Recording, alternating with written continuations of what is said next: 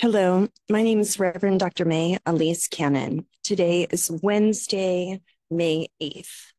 I'm currently in Doha, in Qatar. Today is day 215, 215 days. I apologize if yesterday my update wasn't very clear. I was running at the airport. But we have more information now about what happened and about the agreements or the lack of agreements that have been playing out between Israel and Hamas. We know more about what's happening in Rafah, so I wanted to give an update. Yesterday, Israel took control essentially of the Rafah crossing, and Israel has committed to the United States and to Egypt to restrict its operation to only a part of Rafah, which is significant, still very, very concerning. They say that they are aiming only to deny Hamas authority over the border crossing between Egypt and Gaza, and that they're concentrating on the eastern side of the city. According to the Israeli newspaper Haaretz, the Israeli government has agreed not only to limit the Rafah operation, but also to turn over the control of the Rafah border with Egypt to a private U.S. firm. Now, that was reported at like 2 o'clock in the morning, Israeli time or Jerusalem time. And I've not been able to find out more information about that. I could not find any U.S. sources on it. It was kind of a side note in the Israeli newspaper, but I wanted to make note. One of the consequences of the Israeli military action yesterday was the cutting off completely of humanitarian aid from Gaza. No trucks in or out. But the U.S. announced that Israel has agreed to open the Kerem Shalom crossing for aid today on Wednesday. We'll see if that comes to fruition, but that will be an important factor.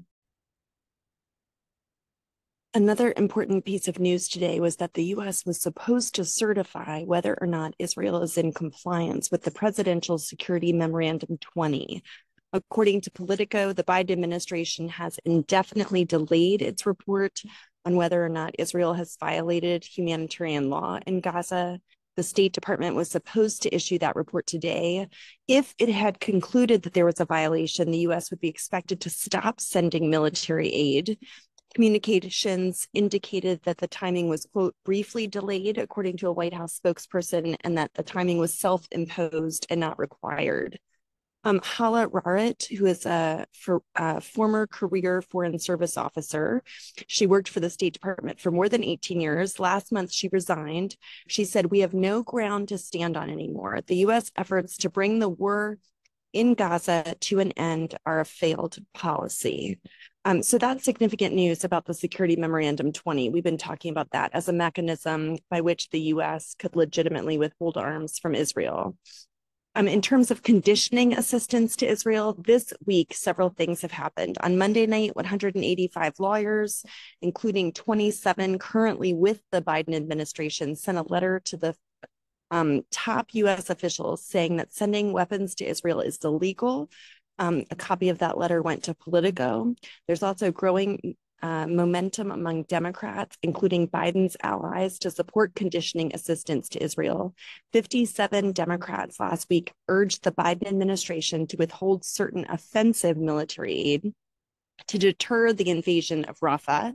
And 88 Democrats urged the administration to consider its power to suspend certain transfers of offensive weapons to press Israel to allow more humanitarian aid into Gaza. Now, the U.S. is trying to say the ammunition that they put on hold last week, we talked about that already in the last few days.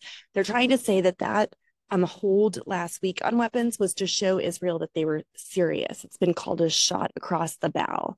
So as a result of that review, the White House is now saying they've paused a shipment of weapons that was 1,800, 2,000 bombs and 1,700 500-pound bombs. And they're especially focused on ending the use of 2,000-pound bombs and the impact they would have on dense urban settings in Gaza. They've not made a final determination on how they're going to proceed with that shipment. So that shipment is still on hold. It's a small step in the right direction. So Churches for Middle East Peace has been calling for the withholding of weapons until it can be shown that they can be used. Not that we want them used at all. We're a nonviolent organization, but, using the mechanism of law that they're in violation of U.S. and international law. the critical mechanism. Jordanian officials have been in Washington this week. King Abdullah, Foreign Minister Safadi. So they've been meeting with U.S. officials. They've been discussing Gaza aid, Rafah, other regional issues. They met with Lloyd Austin. King Abdullah and Secretary Blinken spoke.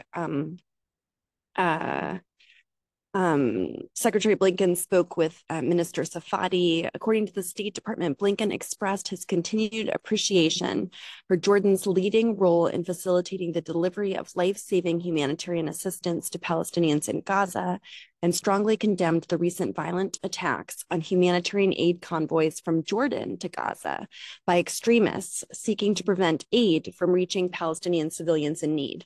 I just want to note that the attacks on the Jordanian convoys were Israeli settler attacks. And that's just, when that's reported in the news, it's not identified who, that those were Israeli attacks, or at least Israeli extremists. I'm not positive that they were settlers, but they were Israeli extremists. CIA Director Burns is traveling back to Israel today, Wednesday, to meet with Netanyahu as he continues U.S. shuttle diplomacy. And over the last 24 hours, IDF has reported sirens in both North and South Israel. So sirens have been going off in the north and in the south near the Gaza border, or also near Eilat.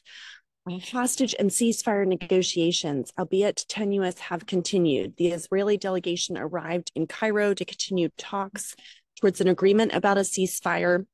I'd encourage you, there was a New York Times article that explained what happened yesterday. It was widely reported that Hamas accepted the ceasefire negotiations. It was actually an edited acceptance, and then Israel did not accept the edits. So they're really, it's been quite tenuous.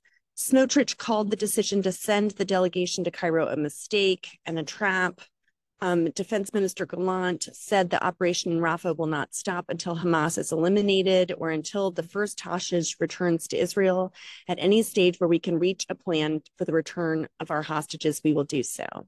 It was also confirmed that Lior Rudef, a 61-year-old from a kibbutz, was actually killed on October 7th, but his body is being held in the Gaza Strip, which means that 38 of those 132 hostages are confirmed dead.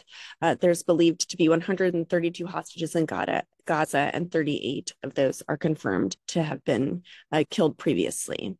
Hamas officials, Osama Hamdan, warned in a press conference in Beirut that if Israel's military aggression continues in Rafah, there will be no ceasefire deal.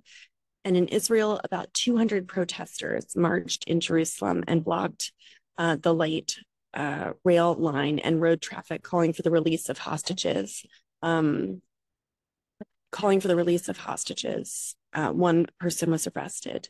I wanted to give an update from Masafer Yatta in the South Hebron Hills. This is a note from their village council. We received this from Tamar, our staff in Jerusalem. The Israeli occupation demolished an 85 square meter house of a villager in Masafer Yatta. 7 of his family members lived in the house, which is located in Tawana village. They also vandalized spaces. The Israeli soldiers and the head of the household was detained. Nobody knows where he is, but the family is now homeless and has nowhere to go. The village council says that this action is illegal and it violates human rights, and we ask authorities to release him and rebuild his house. Also, 9 U.S. senators have called on Biden to apply law conditioning military aid equally to Israel. This is what I started to talk about yesterday. It's the application of the Leahy law to Israel. These were the senators led by Senator Peter Welch, who urged Blinken and Austin to detail steps taken to address these concerns. The Leahy law should be applied to all security forces that receive U.S. training, equipment, or other assistance, and it should hold all countries to the same standards, and Israel should be no exception. The State Department notified Congress that 4 of 5 units it claims had committed gross human rights violations.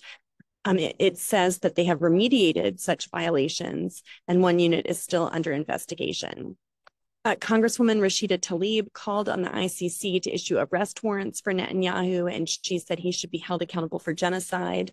So that was reported recently. And finally, President Biden reaffirmed his administration's commitment to never again in remembrance of the Holocaust. And he is committed to standing united against anti-Semitism and hatred in all forms. So that is an update for today, Wednesday, May 8th. May we continue to call on our members of Congress to stand up against the invasion of Rafah, to call for a comprehensive ceasefire, return of the hostages, release of prisoners who are held without due process, and to continue in our efforts towards peace.